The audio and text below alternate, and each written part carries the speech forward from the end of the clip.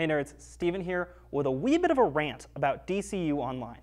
As you know, it's gone free to play, and I recently, if you saw last week's pick, got it. And I started up, of course it takes a long update, all that kind of stuff, expected. But then it had the crazy awesome character creation. I was so excited. I mean, I was creating the fact that I've got speed, I've got fire powers, and I've got martial arts, which is so awesome. And of course, I originally was like, I'm gonna have a cape. But then I'm like, if I've got speed and martial arts, you can't do a cape. So you've got to match the whole outfit. Having your mask match your boots, everything like that. It was awesome. I spent like 30 minutes on it. And then what happens when you get in the game? They give you gear, and you're like, oh man, I need that 13 plus defense. That is a necessity. And it gave me a cape.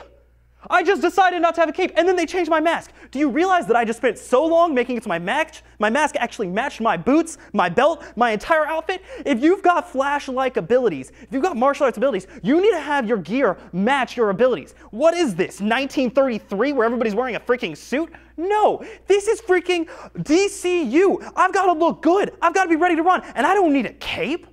I don't want my mask to change. Seriously, this is ridiculous. If I wanted that, I would have done that in the character creation, not afterwards with my gear. What was the point of having such an immense character creation?